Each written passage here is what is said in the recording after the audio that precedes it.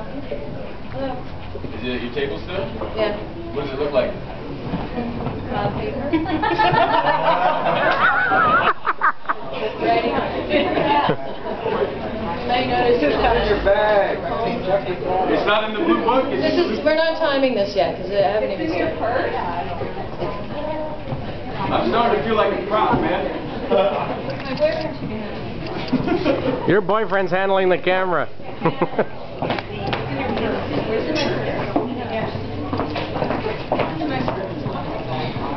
This is kind of like the date it was on that I'm going to be describing to you momentarily. Right up to the microphone, babe. This is a lot like the date it was on. No, it's not up here. Hey. Hello. How are you? It's not up here. Deborah.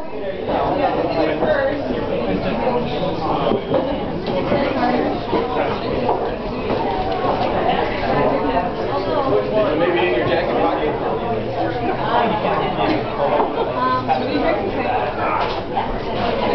I'll just be a second.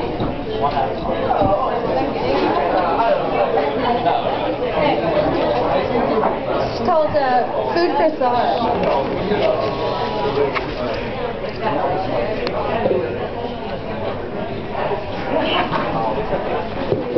Thank you.